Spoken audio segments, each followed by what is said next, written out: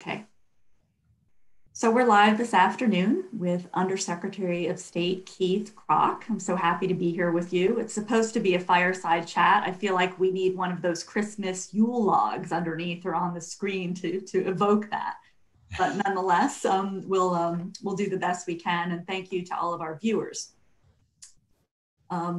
So I wanted to tell you a little bit about Undersecretary Keith Krach and his title, which actually I just learned is for Economic Growth, Energy, and the Environment, which I think is a relatively new title. I like it a lot. He's been at the State Department since June 2019.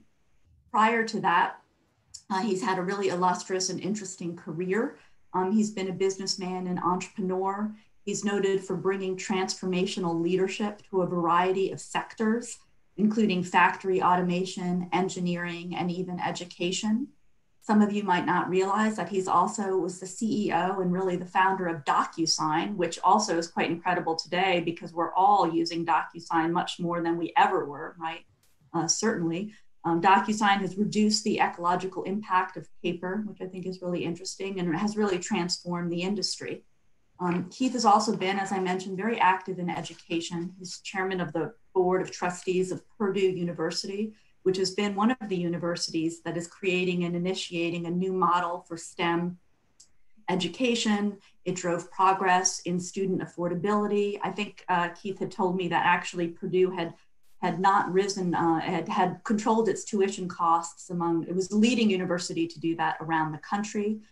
And I also learned that we have a connection with Hudson in terms of Mitch Daniels, a former governor who's president of Purdue and who Keith helped to nominate and to become president. Mitch was also the chairman and CEO of the Hudson Institute. So there are all of these connections. I think overall, if I could identify one word to describe Keith, his personality and his contributions, it's transformational. And anyone who's worked in government before knows how difficult it is to transform government, to get it to be more efficient, more responsive. And so I'm interested today in talking to Keith, learning about what he's doing, what his priorities are, and of course, understanding how the State Department and his team are helping to respond in the current COVID-19 crisis. So thank you so much, Keith, for being here. Well, Nadia, thanks so much for having me, and I really appreciate this fireside chat. And thanks so much for that kind introduction. I've been blessed. I've had the good fortune to create and lead some great companies that has had an impact in terms of productivity, which has really driven GDP per capita, right? Standard of living, right. Accelerate commerce, human capital. And, you look at DocuSign, it has had a tremendous impact on the health of the planet as well. And I never thought I'd end up running economic diplomacy here at the State Department. What led you here? What led you here? How did you end up here? What have your experiences been over the past year? What have been some of your major aha moments? Tell me a little bit about how I got here was, this is when I was leading DocuSign, and we had been in every major country except for China. So now it was time to go on the 2-week listening trip to China. So I went over there for 2 weeks, and I had a meeting with 5 of the top 7 Politburo members, a whole bunch of CEOs. My first time there was 1981, but I had an inside look at the technology and all of that, typical things that when you go over there, and it kind of really turned my head. And I was back in Silicon Valley for about a week, and I said, I wonder if the folks in Washington know this. And I really didn't know hardly anybody in Washington, but a few people. And when I went over and met with someone in the White House, let's say, and they said, Krach, well, have you ever thought about serving your country? And I go, well, that's a dream I never knew I had. And I go, I'd be honored to. And they go, can you move? I go, I can move anywhere in the world. Next thing you know, I'm with Secretary Pompeo. And I can tell you, it is the privilege of my life to be able to give back to this great country that has given so much to my family and me. And you know, I'll tell you what it's like. It's interesting. I've had a bunch of ahas. The first one is the people.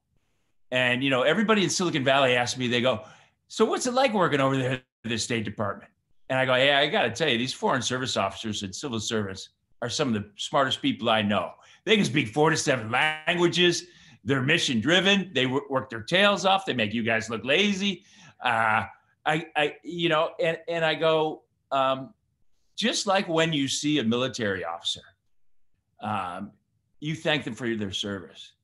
I said, when you see career foreign service officers or civil servants, thank them for their service, because regardless of what's going on in the world, regardless of politics in Washington, they are professionals. They are great leaders, and they are great diplomats. So, you know, that's kind of I mean, it's my first thought. The other thing is, and maybe I should have known this, but, you know, what the federal government is all about, the true north is national security. And I'm really understanding what that is all about, particularly during this crisis. And my respect and admiration for the state government, for the federal government during this crisis is unreal. I tell my wife back in San Francisco that all the time. And then I guess the third aha was, you know, I had experienced a lot of things with regard to the Chinese Communist Party and some of the things they've done. I mean, I grew up in Ohio. I'm an old manufacturing guy from General Motors, so I see how it's devastated our heartland and the soul of our economic engine in terms of small and medium-sized manufacturing. I've had my intellectual property ripped off. I know what it's like going over there and doing business. And now that I'm here, I truly understand that the threat of the Communist Party is real and urgent. And you know, I hosted Secretary Pompeo out in Silicon Valley for 4 days at the beginning of the year. And the message I gave, you know, my fellow CEOs out there, who, you know, are all good friends, is you know, I said, you know, guys, how we say out here, corporate responsibility is national security. It is also, you know, I meant to say also social responsibility, corporate responsibility, but it's national security. And I think everybody's getting that now, Nadia. Yeah. Thank you, Keith. It's interesting. An audience question came in, which I'll save for later, but it does go to some of how tech companies can play a role in the current crisis. But speaking of that, can you tell us a little bit about how the State Department is mobilizing to deal with the current crisis? What's changed? What's the next month or two looking like from your perspective? Yeah, that would be great. You got it. You know, the way we're looking at it right now, and the things that we're doing is, number one, you know, it is keep America safe. So if you look at what we've been doing, we have 45,000 citizens, American citizens overseas. And we have brought roughly about 24,000 of those back. We repatriated them. We've had 446 flights from 73 countries. And by the way, 190 of those flights are commercial airlines. So that's one of the things in my remit. I mean, when I talk to these CEOs of these airline companies, it's like, hey, look, this is our duty. I mean, it is really inspiring. And one of the other things that we're really focused on is bringing, you know, the PPE and the medicines over from overseas, and working with companies like FedEx and UPS and Delta. We're bringing literally plane loads over. So we're working directly with FEMA. Our embassies have been great in terms of looking all over the place for these vital supplies, so we can feed them in. And that's you know, that's really a vital link. The other thing in the key area is, one of the things also under my remit is infectious diseases. So we're promoting international cooperation when it comes to science and technology, and finding that vaccine as fast as we totally can. And we're also, as I understand it, providing, I guess Secretary Pompeo had announced a tranche of about $270 million in aid, I think, right, to allies and partners, partly to help them combat the disease and the virus and what's happening. Absolutely. That's a big part of it. And, one of the things that we're doing is we're really bringing in the private sector. When I mean private sector, I mean the business sector, the educational sector, as well as the social sector. And there's so much tremendous leverage there. And the response from the CEOs has been absolutely incredible. We see it everywhere, whether it's Microsoft, Cardinal Health, Kaiser Permanente, Medtronic. All these companies have been incredibly responsive and generous. Well, since one of the audience questions actually just has to do with that, I'll ask it if there's any follow-up. The question is, what room is there for tech companies to cooperate with the United States government on international responses? And it sounds like a lot of that is happening, but that you're open to hearing ideas from the private sector. Did you want to comment a little bit more about that? Oh, yeah. They've responded in great ways. I mean, Microsoft has, Google has, Cisco has, because so much of this is all about speed to result, and they've been absolutely incredible in terms of speeding up the different things that need to be done and improving productivity and reducing the paperwork and all of that. And then I've also spent a lot of time with the CEOs of the pharmaceutical companies. And working with those folks in terms of, how can we help you out in terms of distribution, in terms of accelerating your drug trials and all kinds of things like that, as well as major supply chain issues in terms of raw materials for APIs. So that's great. Yeah, so it's been absolutely great. Now, I wanted to switch a little bit to sort of the medium term, right? In the midst of a crisis, it's all hands on deck. We have to respond immediately, but it's also important in the role of the government not to lose sight of some longer term problem sets and challenges and opportunities that it needs to also look at and not lose sight of. And I know that you've been working really hard on an economic security strategy. I know it's a forward-looking document. Of course, it has to be address some of the immediate needs that we just talked about. But maybe you could tell us a little bit about that document, a little bit about what we've talked about in the past, about some of your concepts for international partnerships in that document. And I think the audience might be interested in that. Sure. So, and by the way, what we did is obviously the pandemic affects everything. And so we've really pivoted on focusing on that on the short term, but in the intermediate term and long term, those plans remain intact. And, on the pandemic, what we see is it's not binary. It's going to be a rolling transition.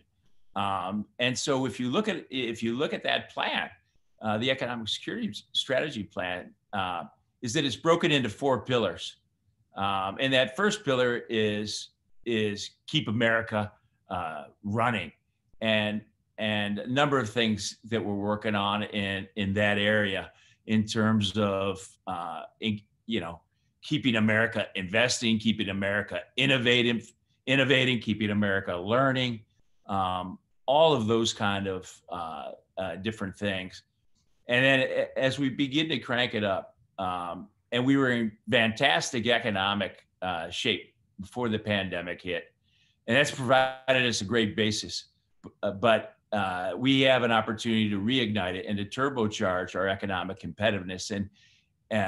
And some of the things, for example, in that strategy is continue to invest in the American worker, in terms of STEM and retraining and economic empowerment of women.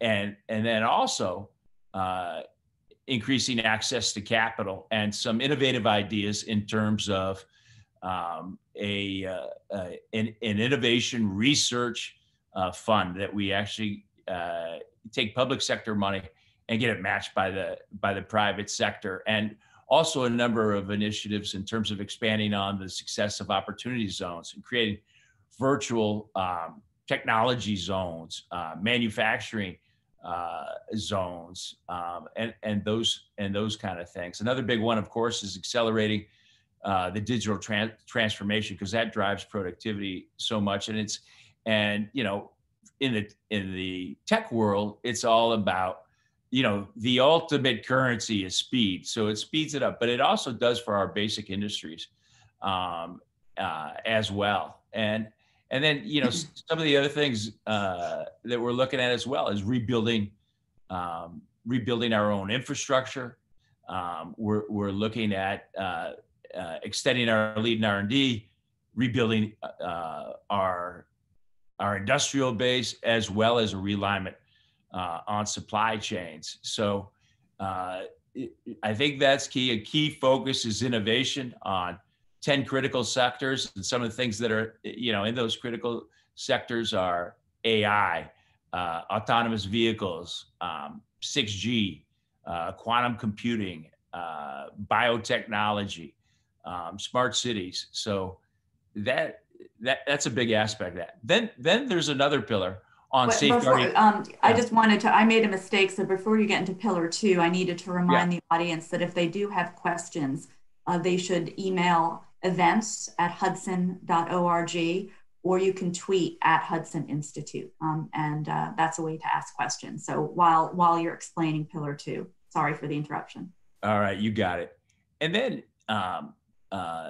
the other aspect of that, in addition to turbocharging our economic competitiveness, is safeguarding America's assets, and assets like technology, like intellectual property, like our financial systems, like our American institutions, like education, media, all of that, as well as our open markets and our supply chain. So there's a big focus on that. And, in this great power competition, we've experienced a lot of that. And, where we stand is it's pretty simple. And that is, with a standard set of trust principles, which is accountability and integrity and transparency and reciprocity, and also respect for rule of law and respect for property of all kinds. So that's a key aspect of that. And there's a lot of things that we're doing and we need to do. And you had some interesting ideas with to work on those principles with partners and allies, and to create kind of a trusted network of partners and allies that share those ideas. Yeah, and that is the last pillar, and that is to form a network of trusted partners. And we call that the Economic Prosperity Network. And that is comprised of like-minded countries, companies, and civil society that operate by those set of trust principles, trust standards. And in all areas of economic collaboration. So in areas not just digital, but also infrastructure, energy, trade, money flows, research, education. So really across all those lines. And since I've been in this role, I've had a chance to have about 60 bilaterals with either, foreign ministers or finance ministers or economic ministers. And that really resonates. And what we're really finding out is that, the world wants and needs America to lead. And I think the time is right. And I think during this pandemic is really a great opportunity for the United States to step up. It's not a time to take our foot off the gas on that one. Right, thank you. What are we, one of the audience questions has to do specifically with the Indo-Pacific, which I know has been a big feature of this administration, of emphasizing the importance of the region. In terms of infrastructure, energy, are there some recent initiatives that you might want to tell us about in that domain? Sure. And that's ones that we're either intimately involved with or we've initiated them. Along the infrastructure lines, we've facilitated is the creation of what we affectionately call the Blue Dot Network. And it's along those lines where it's like-minded countries and like-minded, so I would say like-minded countries that have the resources, the financial capital, the human capital, the businesses to build infrastructure in developing countries. And, such an important part of that is to make sure we have high quality, high integrity, trusted standards that we operate by. And we've had, we initially last October, we signed an agreement between US, Japan, and Australia. And now we've had a lot of meetings with the Europeans. They're excited about it. And that's a great example of one from an infrastructure perspective. We're also doing same thing along the lines of energy as well. Back in October also at the Indo-Pacific Forum, we signed with Japan a $10 billion agreement on building out energy infrastructure in the Indo-Pacific region. And now a lot of the other countries are joining along with us. So, and there's no reason not to extend that around the world. And that is why, we have that economic prosperity network. Thanks, Keith. There also, I think, one of the things I've learned over the past few months is how the department is thinking about American businesses and our commercial diplomacy and our kind of support for American businesses abroad in a different way, thinking of them as part of the solution to a lot of, to working and addressing challenges. And I was wondering if you wanted to tell us a little bit about that as well. We have a great commercial diplomatic service as well, right, which is often not well known. Thinking about integrating that into how our embassies work, in an even stronger way. Yeah, and I'll tell you, Nadia, this was one of my ahas coming into government because, I've had a chance to take 4 companies overseas, actually entire categories overseas. And what you do is, you go country by country and you sequence it out and you go on a listening trip and you set up meetings with potential customers, investors, distributors, even your competitors. And man, you hit the jackpot if you could set one up with a government official, because you're starting out. You get up to about 300 people in size, then you take it overseas. And I'll tell you one thing, and I've written papers on this process.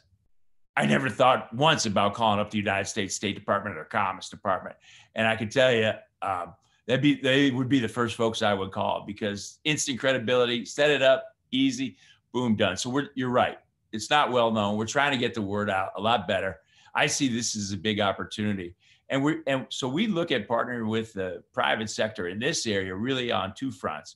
One on the tactical front in terms of helping United States businesses win deals. And one of the things that we've done is we formed a DC Central Deal Team. We have deal teams in all our embassies when companies go over, you help them find it out, break bottlenecks. The DC Central Deal Teams, what they do is they get these, first of all, it's a direct line into the embassy one. So we're supporting them. But we also bring in all the different financing arms. And by the way, there's 28 financing arms or agencies, departments, I found out in the United States government. So it gets confusing for our diplomats out there in the field, our commercial officers in the field. So we bring them all together, whether it's the Export-Import Bank, the DFC, you name it. And then we'll package those solutions up. So ideally, we can pre-package those things. We bring in the private sector folks as well, because a lot of times we get from our economic officers out there in the field is, hey, we got a project. I don't even know where to look, for a U.S. company on this. So we kind of create that hub and spoke. So that's kind of from a tactical standpoint. From a more strategic standpoint, what we've done is we've kind of taken that concept and put it a little more on steroids. And we've created a thing called prosperity partnerships. So this is for developing nations where it is country to country partnership. And so we bring out all the tools in our diplomatic toolkit, but we also combine it with the financing arms, and then also with the private sector and, the social sector, the education sector, as well as the business sector. And the objective is threefold. The first one is to improve the business climate in these countries, because that really creates a halo effect and a self-fulfilling prophecy when we do these partnerships with them. And then the second one is to develop their human capital. And then the third one is to improve their security and their justice systems and their regulations, help them out along those lines. And, we have our ambassadors now going out and doing country business plans for these. And we've created a set of packages. We have like the innovation package, educational package, the agricultural package. So we're really trying to be much more proactive as opposed to, customize those out in the field. And also, one agency does it at a time. So we're spearheading this on a interagency basis. Right. That sounds interesting. I didn't realize that. In a way, you're essentially trying to help create the foundations of successful societies and the building blocks of those societies. And to your point earlier about the tactical, I mean, that's actually quite important, right? Because if you're a businessman or if you're out in the field in any capacity, that tactical is really important. You can talk about the strategic, but you have to have the nuts and bolts to get things done and to understand the complexity of, as you mentioned, the financing system that we have. Speaking of financing, as we sort of wrap fairly soon, do you want to say a little bit about debt and what's been happening with BRI, Belt Road Initiative, and the problem of debt overall, and how we're thinking about that in terms of potential allies and partners and infrastructure? I know that you've given that thought. As also corporate, you understand sort of the world of corporations, corporate debt as well. So what have you learned? Yeah. How has that helped you understand your current job? Yeah, it's been really eye-opening for me, because when I have these bilaterals with the nations from Africa or South America or Southeast Asia, and they talk about the One Belt, One Road initiative, and I'll be honest with you, some of them call it the One Belt, One Way toll road to Beijing, because they're strapped with all this debt. And what's interesting is those Chinese loans, even their sovereign loans, they're the only ones that do with the sovereign loans. They collateralize those, and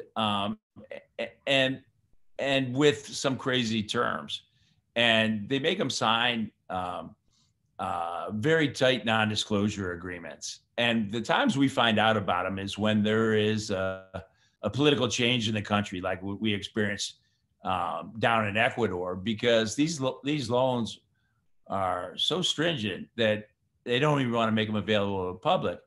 So I'll give you an example. The country of Ecuador owes $13 billion to the Chinese government. Now, maybe that's not a lot in US terms, but it's huge for the country of Ecuador. And those loans are collateralized with this. That is, if they don't pay back these loans, then the government of China has the right to seize any asset in the country other than their historical artifacts or their military. They can take any port, any highway, any dam, any office building. I mean, they could, I mean, as far as that reads, I mean, they could take anybody's home. So we're trying to understand that. I've had some great conversations with Kristalina from the IMF and with David Malpass at the World Bank is, hey, you know, we need to understand these loans because otherwise, when, you know, I told them, I said, when you guys are giving the loans or when the United States is giving foreign assistance, we're in essence, you know, paying for these Chinese loans. And in many cases, what the Chinese do is they say, well, you know, pay us back in commodities for the oil producing countries like Ecuador. It's in barrels of oil because China needs hard currency. So we're really trying to understand that, get our arms around that because it's really gotten out of hand. And now with the pandemic, these countries are going to go. You know, it's going to be tough for these guys, and you know, so the IMF and the World Bank just put out a joint statement just a couple of weeks ago that they want the creditor nations to basically kind of forgive these loans,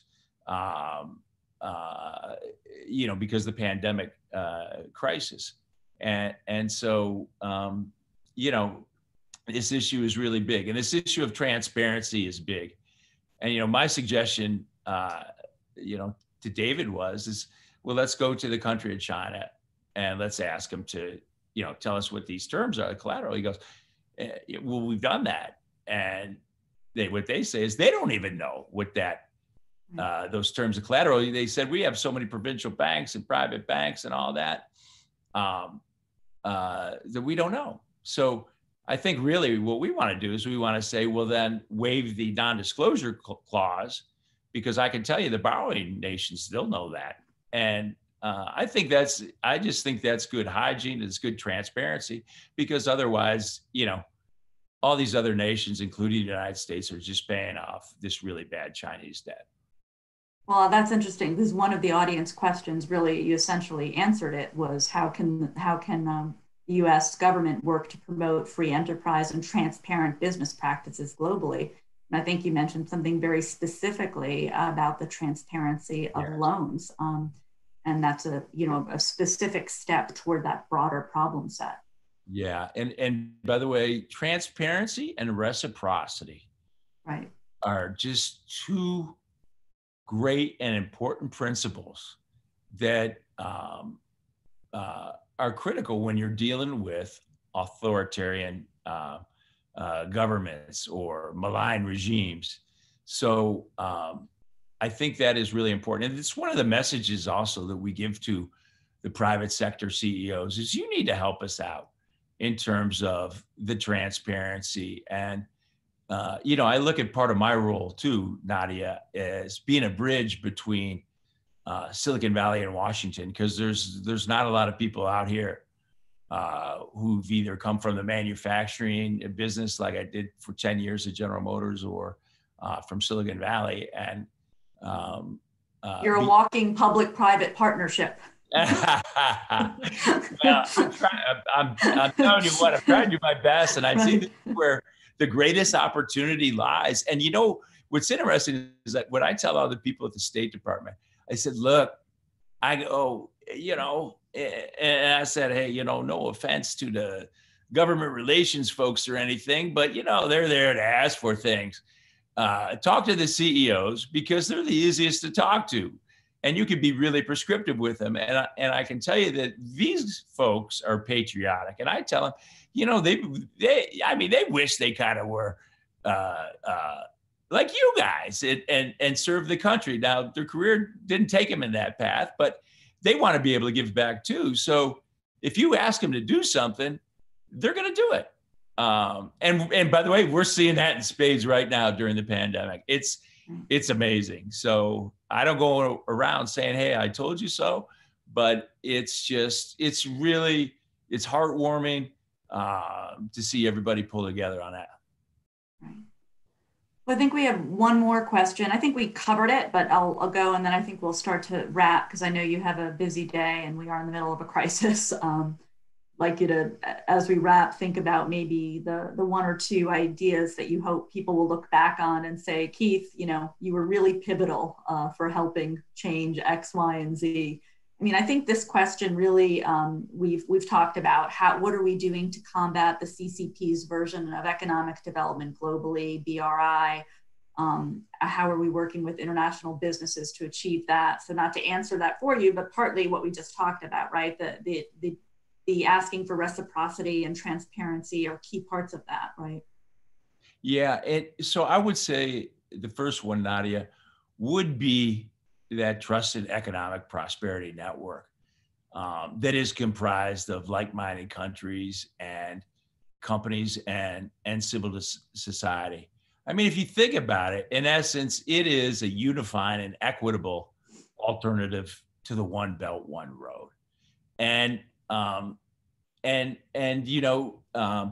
if there's anything I know, is that there is strength and power in unity and solidarity.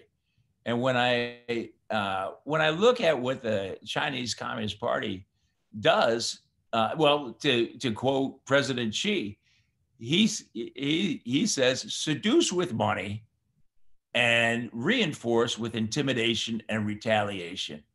And I've seen where he's retaliated against CEOs. All you have to do is look at the NBA for that, a 7-word tweet. And also, within 24 hours, $100 million of sponsorships were dropped. And then they called up Adam Silver and they said, you got to apologize to the Chinese people. Here's the exact words. And you got to fire the general manager of the Houston Rockets. That's one we heard about. And I know for everyone we hear about, there's over 100 that we haven't. And they do the same things to countries. You see what they did to Norway because they put up a Chinese dissident for the Nobel Prize. They retaliated against him for 5 years. So there is power and strength and unity and solidarity. And I think the time is right. I think the president woke up the United States in terms of they've been in economic war with us for 40 years. We just didn't know it. And we've enabled them, as Secretary Pompeo has said, it started long ago because we really believe that, if capitalism equals democracy, well, they've proven that wrong. And now the secretary says we got to treat them. We got to take our rose-colored glasses off. We got to treat them not as we hope to be, but how they are, and until they change. So. And what I like about the Economic Prosperity Network is that, hey, anybody can play. You just have to play by these trust standards and these trust principles. So providing alternatives and choices for different actors, allies, partners, and perspectives. Yeah, I think so. And really to not make it a one-way road, but to make it equitable and to make it unified.